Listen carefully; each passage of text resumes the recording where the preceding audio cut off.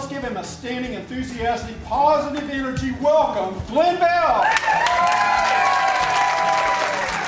You know, what is my value in the real estate transaction? How many people believe that most of the public doesn't feel that real estate agents have much value? Say aye. I don't need a real estate agent. I can do it myself, right? Well, here's the great thing. You know I love down markets? Because they do need us now more than ever. So we're going to try to hone in on what is your value, how to communicate your value to others so you get higher commission listings, so you make more money and hopefully become more efficient at what you do in the sales process. Okay? How do I really define my value? More importantly, how do I communicate my value? So why should I use you in a real estate transaction? And you go, well, because I'm experienced. Okay? Think about it. If experience was the only thing that mattered, why wouldn't we just call the oldest agent in Mybor and use them, right?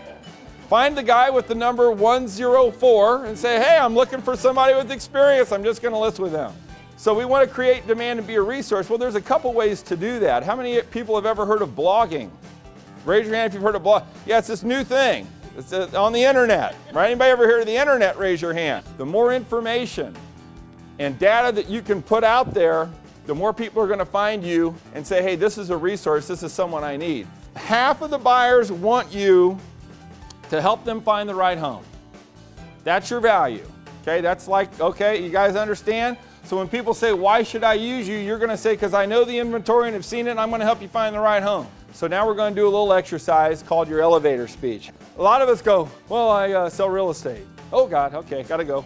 Right, I don't want to talk to you, right? 3 people who, when they wrote it down, said, man, this is kick-ass. I got a great way to bring value to buyers. Give me 3 people, raise your hands for volunteers.